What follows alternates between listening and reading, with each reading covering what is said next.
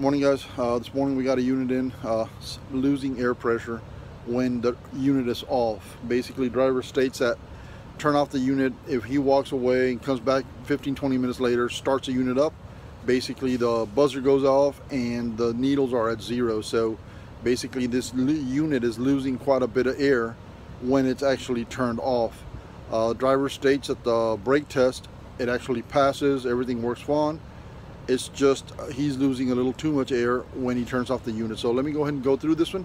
We're going to start at the engine, spray around the governor area, spray around the trestle valve, which is the put pedal, all those little connections on the firewall, stuff like that. If it's not there, we're going to go ahead and go under and start checking tanks, hoses, connections, air dryer, etc. I mean, we're going to go ahead and check the whole system. We're going to use soapy water solution, guys. So let me go ahead and get to that one.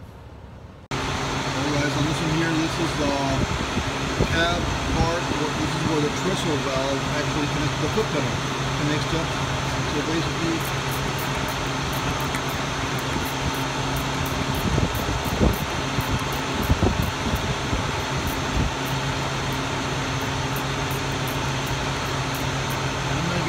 bubbles coming out of nothing, so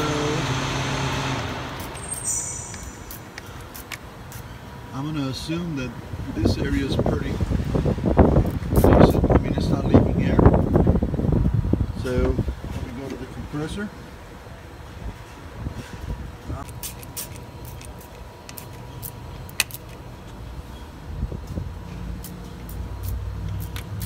We're getting a couple of little air bubbles coming out of that bottom one.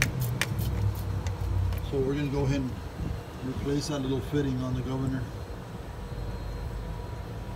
Alright, let me go ahead and check the inside of the bus. Well, guys, under the unit itself, this valve, it's all greased up, but not leaking. Fitting is not leaking. Nothing. So let's continue forward, and we have to find this leak, guys. That little elbow fitting, that little 45, well, sorry, that little 90 degree is not enough to cause a tank to lose pressure that fast.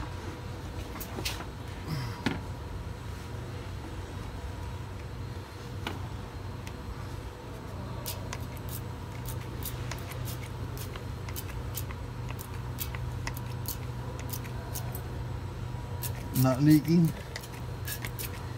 Not leaking. Both valves are closed.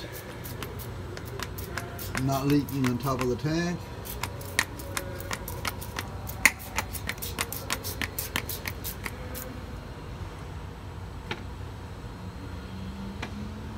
Let's continue.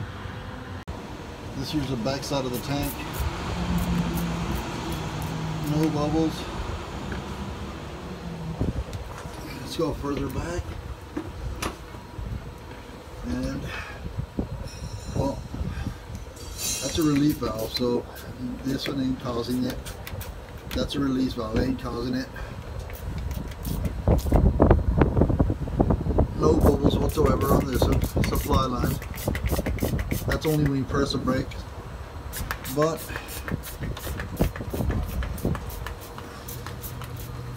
well, guys, I guess that little air bubble at the beginning is the one causing it, because can't seem to find anything on the underside of this unit.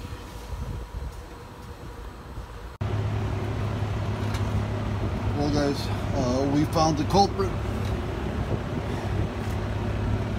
Air dryer relief valve. That one just continues releasing air and never stops. So this here is a culprit. Connections were all fine, air techs were all fine. This is the only one we saw bubbling, so I'm going to go ahead and remove it. Basically, it's very simple. Connector, 10mm little screws,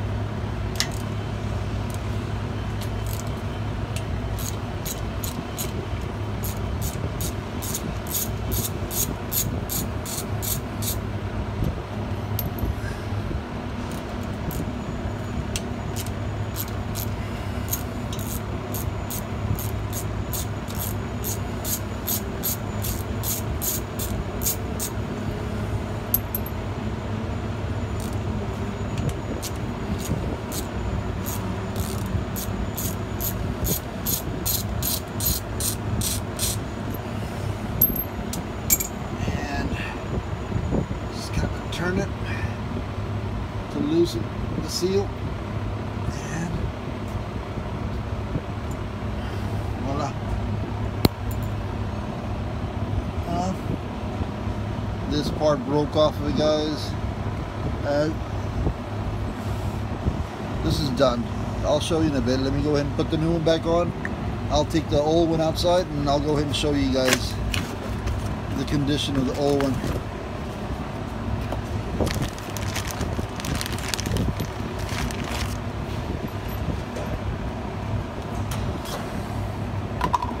New valve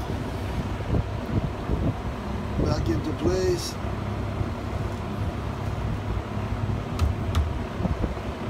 And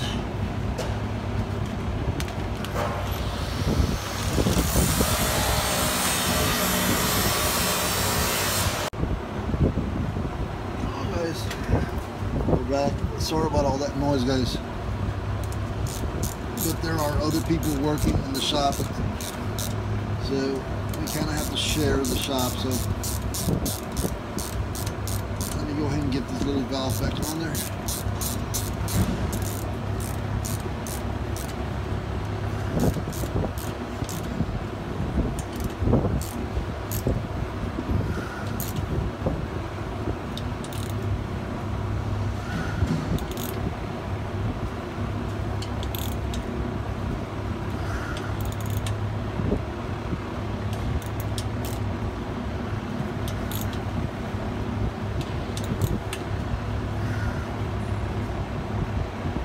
Remove the little plastic protector, connect the plug back in, and yeah, that should be the end of that leak, guys.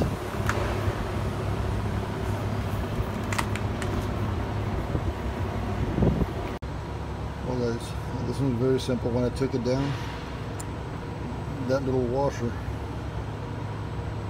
stayed inside, and this little plunger, which is the actual little valve, it's supposed to keep crap from going back in it, just fell off. So these two little pieces broke off of it, and as you can see, there is quite a bit of moisture inside that tank, which tells me that this valve was not functioning properly, for the reason being that air pressure was always escaping. So basically this is supposed to hold, and then it'll just release a burst of air, which in turn should take some of the water out of that dryer. Well, I'm pretty sure the plunger still works and all that, but it is leaking air. Let me see if I can take this apart so I can show you the inside of it. And just to correct myself, I mean, when I talk about tank, I mean the little air dryer for the brakes. I bet you that one, I think we're gonna have to replace that one, because all this gunk is basically moisture. I think that element is already full of moisture, so it's not actually working. So I'm gonna go ahead and take this apart real quick, and then I'm gonna go ahead and remove that, or order that receiver, that dryer, because we don't have it in stock. Well, guys, figured it out. Vice grip pinching that little piston in place will allow me to take this little 10mm, and this is the release valve. If you're wondering, well, whenever you pull up next to a semi or a bus or anything with air brakes, and all of a sudden you hear a burst of air just going, releasing, well, this is a valve that actually does it. It'll keep your system from building up too much pressure, and it'll shoot burst and get rid of some of that moisture. Look at that. Like that, it's water. Alright, so that dryer receiver, that little dryer is gone, guys. I'm gonna go ahead and place an order for that one, and I'll get to it when the part comes in. So I just wanted to tear this apart and show you guys how these little suckers are put together. This little servo still works, but we can't really do much with a servo. So I'm gonna call this one in, guys, and